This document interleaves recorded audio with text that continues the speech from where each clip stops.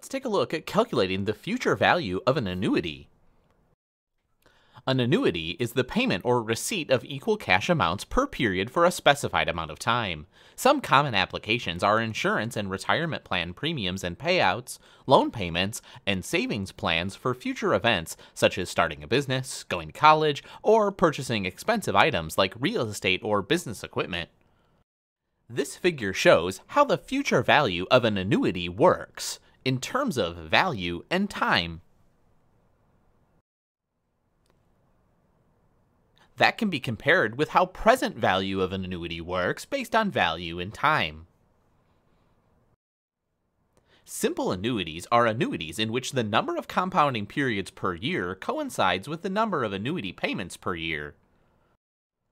Complex annuities are those in which the annuity payments or compounding periods do not coincide. As with compound interest, annuities can be calculated manually by tables and by formulas.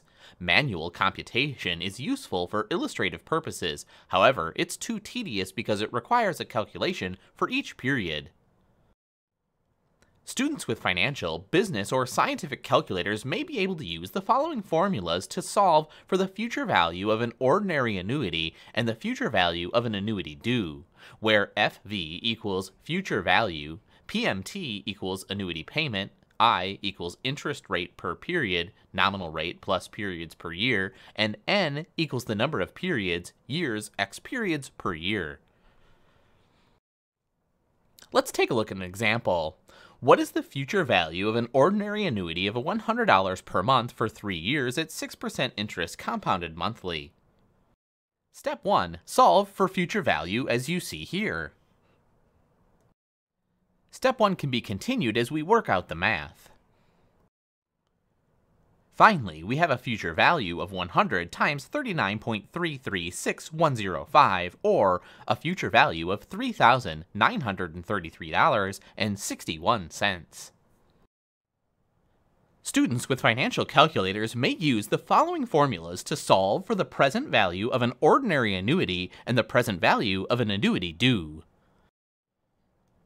In these formulas, PV equals present value, PMT equals annuity payment, I equals interest rate per period, the nominal rate plus periods per year, and the N equals the number of periods, the years times the period per year. Note that the annuity due formula is the same as the ordinary annuity formula, except that it's multiplied by 1 plus I. This is to account for the fact that with an annuity due, each payment earns interest for 1 additional period because payments are made at the beginning of each period, not the end. Here's an example. What is the present value of an ordinary annuity of $100 per month for 4 years at 6% interest compounded monthly? Step 1. Solve for the present value using the following formula. If we continue step 1, we can do the math to calculate present value. Our present value then equals 100 times 42.58031778, which means present value equals $4,258.03. A sinking fund situation occurs when the future value of an annuity is known, and the payment required each period to amount to that future value is the unknown. Sinking funds are accounts used to set aside equal amounts of money at the end of each period at compound interest for the purpose of saving for a future obligation. Businesses use sinking funds to accumulate money for such things as new equipment, facility expansion, and other expensive items needed in the future. Another common use is to retire financial obligations such as bond issues that come due in a future date. Individuals can use sinking funds to save for college education, a car, the down payment on a house, or a vacation.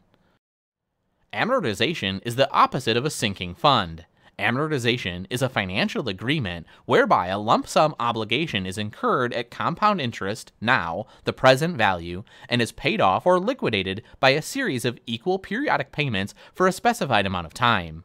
With amortization, the amount of the loan or obligation is given, and the equal payments that will amortize or pay off the obligation must be calculated.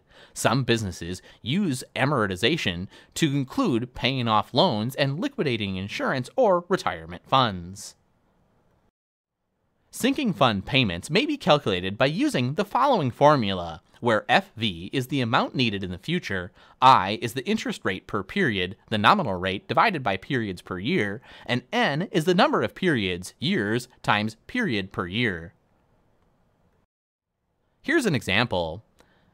Ocean Air Corporation needs $100,000 in 5 years to pay off a bond issue. What sinking fund payment is required at the end of each month at 12% interest, compounded monthly, to meet its financial obligation?